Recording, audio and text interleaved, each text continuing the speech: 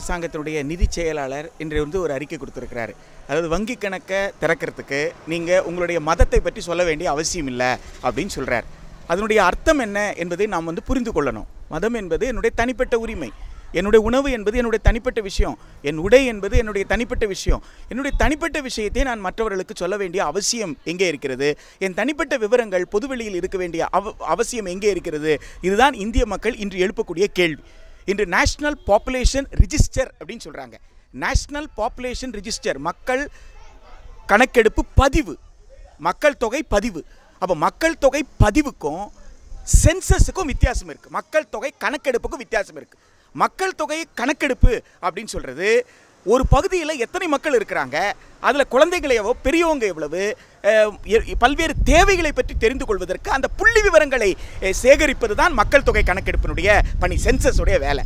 ஆனால் மக்கள் தொகை பதிவு என்று வந்துவிட்டால் அந்த பதிவில் ஒருவருடைய எல்லா டீட்டெயில்ஸும், இப்போ ஒரு படி மேலே போய் என்ன சொல்கிறாங்கன்னா பயோமெட்ரிக் டீட்டெயில்ஸ் சொல்கிறாங்க. அப்போ பயோமெட்ரிக் டீட்டெயில்ஸ்னால் ஃபிங்கர் பிரிண்ட்லேருந்து என்னுடைய கண்ணினுடைய ரேகைகள்லேருந்து எல்லாமே பொதுவெளியில் இருப்பதற்கான டிஜிட்டல் மோடுன்னு போயிட்டா அது பொதுவெளிக்கு வந்துடும். ஆனால் சென்சஸ் சட்டம் என்ன சொல்லுதுன்னு சொன்னால், என்னுடைய தனிப்பட்ட விவரங்கள் சென்சஸ் கலெக்ட் பண்ணுது அப்படின்னு சொன்னால், சென்சஸுக்காக கலெக்ட் பண்ணுறாங்கன்னு சொன்னால் அதை நீதிமன்றத்தில் கூட ஆதாரமாக எடுத்துக்கொள்ள முடியாது, வேறு யாரும் அதை பார்வையிடக்கூட முடியாது அப்படின்னு சொல்லுது. அப்படி ஒரு உத்தரவாதம் சென்சஸ் சட்டம் கொடுத்திருக்கும் பொழுது இன்று நீங்கள் மக்கள் தொகை பதிவேற்றுக்காக என்னிடம் வருகிறீர்கள் என்று சொன்னால், நான் மக்கள் தொகை பதிவேடு என்பிஆருக்காக நீங்கள் வர்றீங்களா அல்ல சென்சஸுக்காக நீங்கள் வர்றீங்களான்னு எனக்கு எப்படி வேறுபாடு தெரியும்? எனவே அதை முதல்ல நீங்கள் தெளிவுபடுத்தணும். என்பிஆர் இருந்தால் என்பிஆர்லேருந்து என்ஆர்சி உருவாக்கிக்கலான்றாங்க, நேஷனல் சிட்டிசன் ரிஜிஸ்டர், அது குடியுரிமை.